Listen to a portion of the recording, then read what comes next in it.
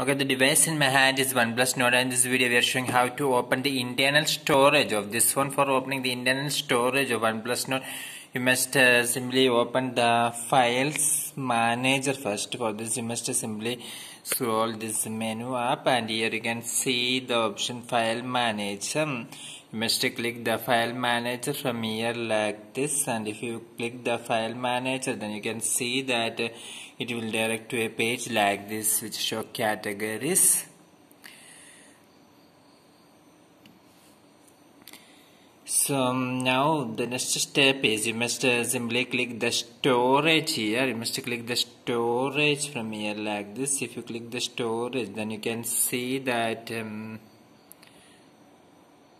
at the top of the file manager you can see that the internal storage have been arrived, and you must simply click this internal storage from here. This is the method of opening the internal storage in OnePlus Nord phone.